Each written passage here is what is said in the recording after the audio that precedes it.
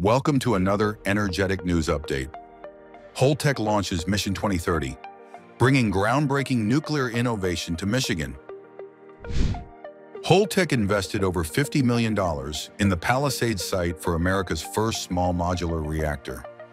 The company has signed a deal with Hyundai Engineering and Construction to install a 10-gigawatt SMR-300 fleet in the U.S. by the 2030s.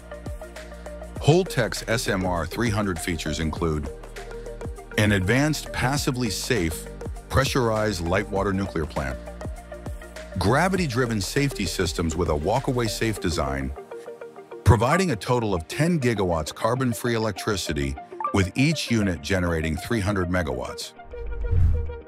Upon completion, Holtec's SMR-300 project will create hundreds of high-paying permanent jobs.